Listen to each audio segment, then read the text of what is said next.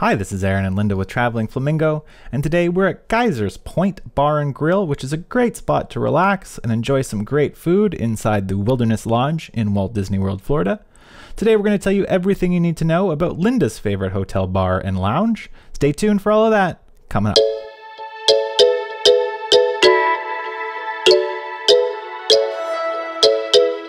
Said this is my favorite bar lounge to hang out at, and Geyser Point is located in the Wilderness Lodge at the back between the two pools. It's got a terrific location right on Bay Lake where you can enjoy the electrical parade as well as a snack in between swimming breaks.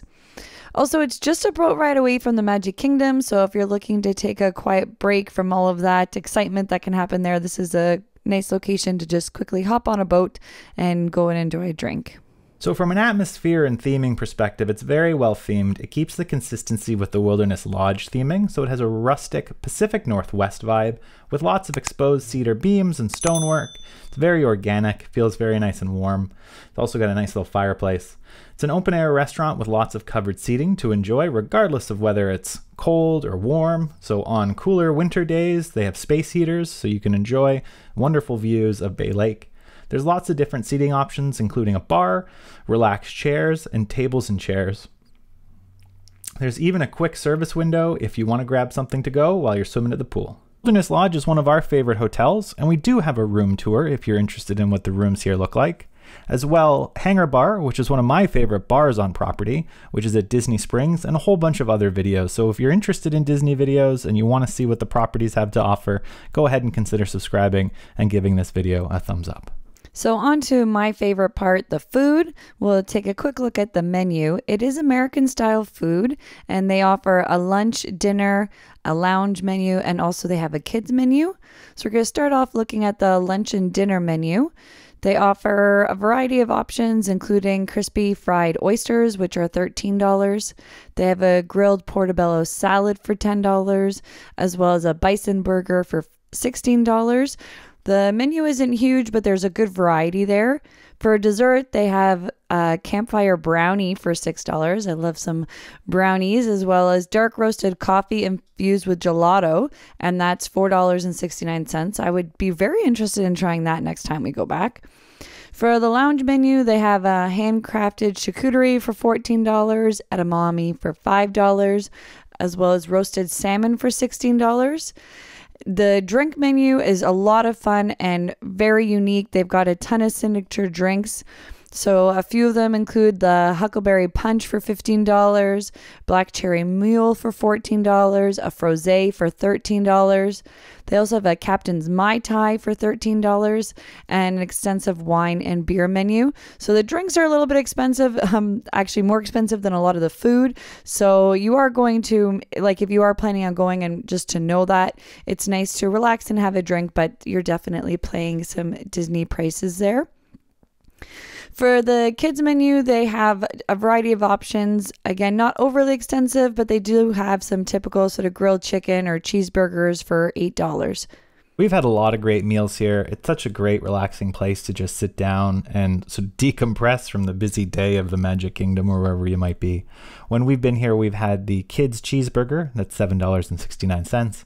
Steak sandwich, which is $16, which I really enjoy. We've tried a few of the beers here, specifically the Rogue's Dead Guy Ale, which is $9.25. We had the Mickey Brownie, which is $5.49. And we also had the turkey sandwich with chips, which was $12. And another great sort of meal there was that turkey sandwich. We really enjoy it. Yeah, I think the kids' cheeseburger was pretty simple. So if you've got picky eaters, you know, it's pretty plain. I'm sure you can add stuff onto it to their taste. For me, the favorite was definitely the turkey sandwich with chips. I felt that it was really fresh.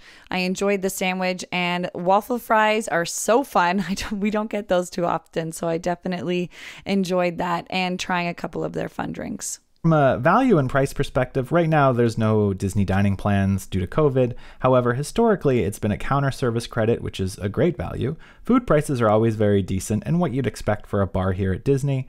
And it's even slightly cheaper than my favorite bar, which is Hangar Bar. So, you know, just in general, it's a pretty good value for what you get. It's easy to usually get a table here, and you can sit down and just enjoy the open atmosphere, which is great.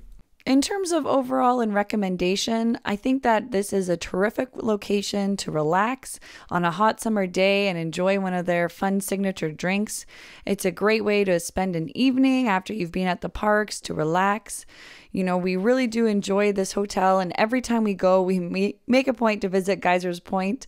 And I do personally love the outside, and the open air design is perfect for Florida weather. Even in the winter, if it does get cooler, they do have little heaters. So, you know, regardless of the time of year, it's fun to check it out. There's a lot of covered seating as well, so even when it's raining, they've got it all there, and I do enjoy being outside as much as possible.